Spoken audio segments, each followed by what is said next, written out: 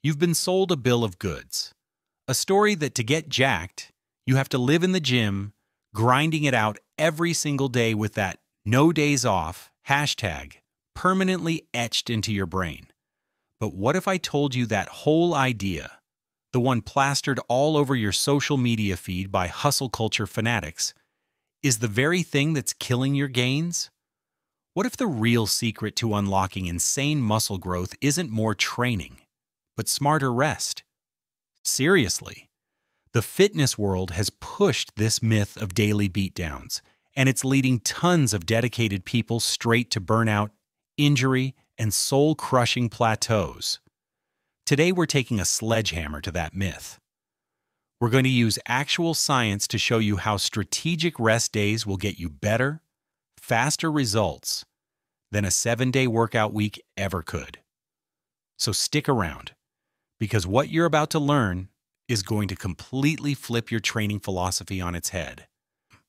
So where did this crazy idea that we have to train daily even start? It's a tempting thought, right? It's a mashup of old-school bodybuilding legends and our modern obsession with the grind. We see fitness influencers posting their hashtag daily workout, and the message feels crystal clear: more is always more. The whole no pain, no gain thing has been hammered into our heads for so long that we think being exhausted and sore 24/7 means we're making progress. And let's be real, hitting the gym every day feels like you're doing something right. You get a sick pump, you break a sweat, you feel like you're earning it. But feelings aren't facts. Your body doesn't run on motivational quotes. It runs on biology. Believing you need to constantly break yourself down to build yourself up is one of the biggest, most damaging lies in fitness. In fact, that deep muscle soreness you might be chasing, it's not a badge of honor or a reliable sign of muscle growth, it's just muscle damage. And yeah, you need a little damage to spark growth, but constantly causing it without giving your body time to fix it is like picking at a scab over and over, hoping it'll heal faster. It's never going to happen. This obsession with daily training completely ignores the most important part of the muscle-building puzzle, which we're about to solve right now. The real driver of muscle growth: volume, not just frequency. If hitting the gym 7 days a week isn't the key, what is? The answer, my friend, is a concept that scientists and elite coaches all agree on. It's the undisputed king of gains: total weekly training volume. Think of it like this: total weekly volume is just the grand total of work you put your muscles through in a week. It's a simple formula: the weight you lift times the reps you do times the sets you complete. That final number is the main signal that tells your body, hey, we need to get bigger and stronger to handle this. Now here's the mind-blowing part, backed by mountains of research. As long as your total weekly volume is the same, how many days you spread it across doesn't really matter that much for muscle growth. A giant scientific review confirmed this, showing that whether you cram your work into a few days or spread it thin across many, the results are shockingly similar. Let's imagine your biceps need a growth delivery of 12 tough sets every week to get bigger. Does it really matter if you get that delivery in 2 big boxes of 6 sets each, or 6 tiny envelopes with 2 sets each? From a pure growth standpoint, science says not really, as long as the full 12 sets get there. The goal isn't just to show up, it's to make sure each muscle gets its perfect dose of volume. Trying to do that every single day often leads to what we call junk volume, sloppy, tired sets that do nothing but pile on fatigue. So the question you should be asking isn't, am I training every day? It should be, am I hitting enough quality weekly volume? Research suggests the sweet spot for most people is in the neighborhood of 10 to 20 hard sets per muscle group each week. And as you're about to see, you absolutely do not need to train daily to hit that target. The science of recovery: why rest days are actually growth days. This is it. The most misunderstood secret in all of fitness. You don't build muscle in the gym. You build muscle when you rest, When you lift weights, you're creating tiny micro tears in your muscle fibers. That's the stimulus. That's you placing an Amazon order for more muscle. But the actual package delivery, the repair and rebuilding process that makes those fibers grow back thicker and stronger, happens after you leave the gym while you're recovering.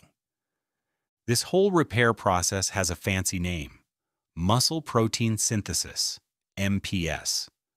After a good workout, your body cranks up MPS and it stays elevated for about 24 to 48 hours.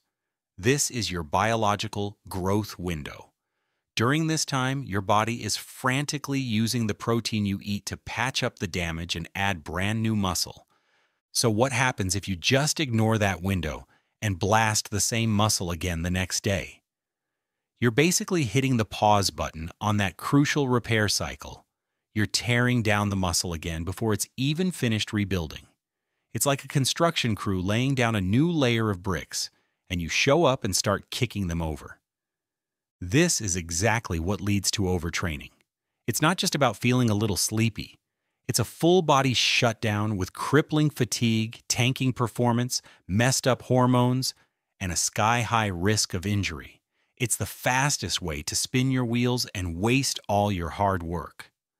Rest days aren't lazy. They're a biological command. They are literally the days your body builds the muscle. Think of them as growth days, not off days. So, how often should you train? The real deal answer. Okay, let's finally answer the million-dollar question. Based on all this science, what's the perfect training frequency? For building maximum muscle, the science is clear. Hitting each muscle group 2 to 3 times per week is way better than those old-school bro splits, where you only train a muscle once a week. Research shows that hitting a muscle more often gives you more chances to spike that all-important muscle protein synthesis and allows for better quality workouts. But there's a limit.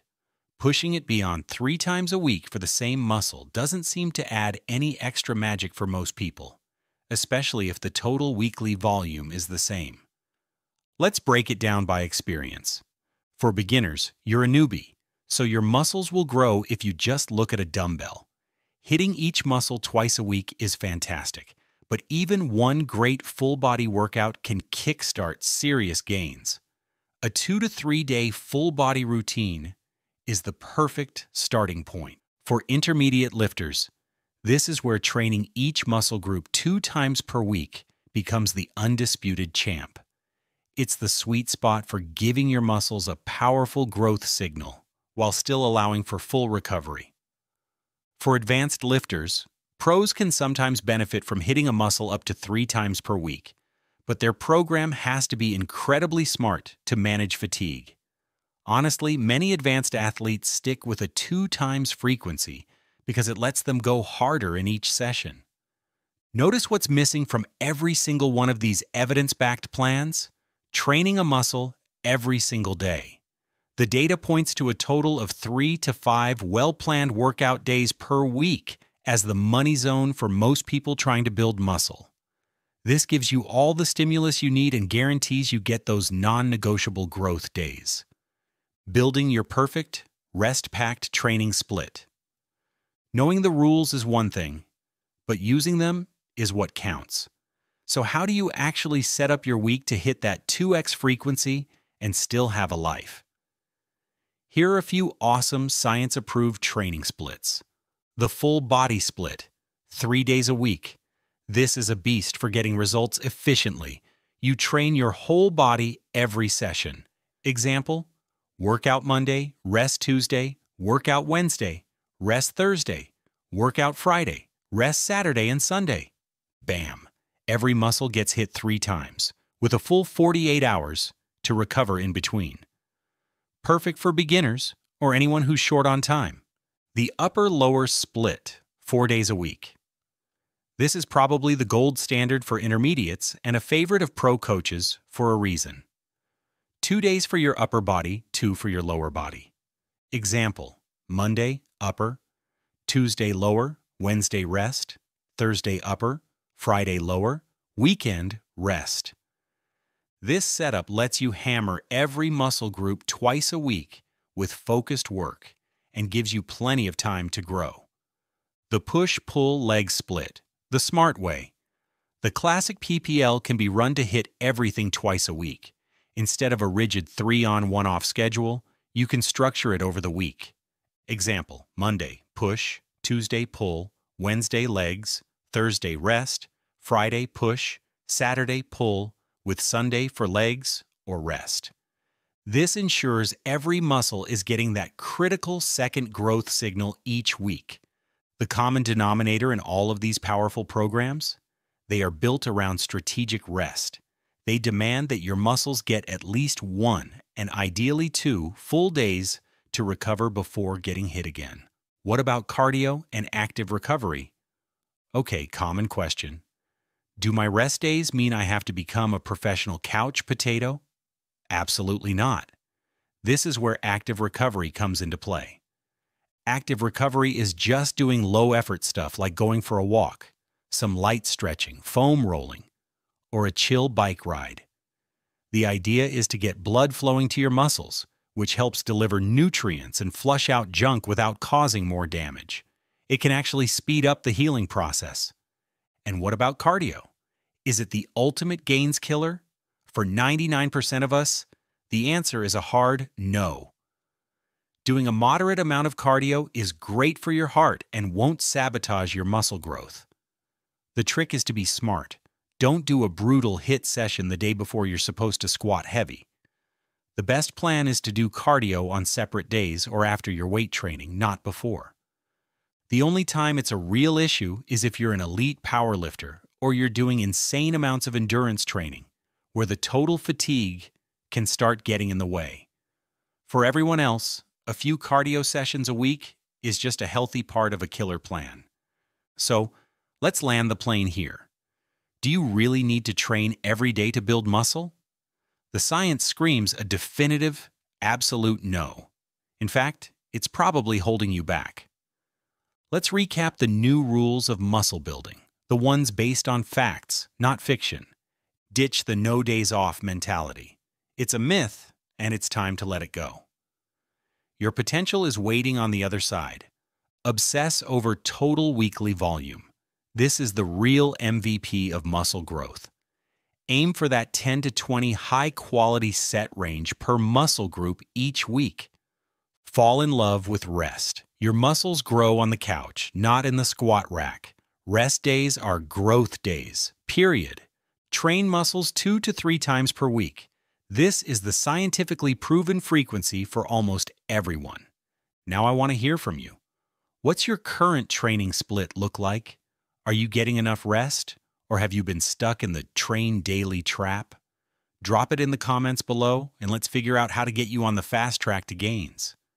If this video shattered a fitness myth you believed, do me a solid and smash that subscribe button and ring the notification bell. We're all about giving you evidence-based fitness advice with zero hype and zero nonsense. Thanks for hanging out, and remember to train smart.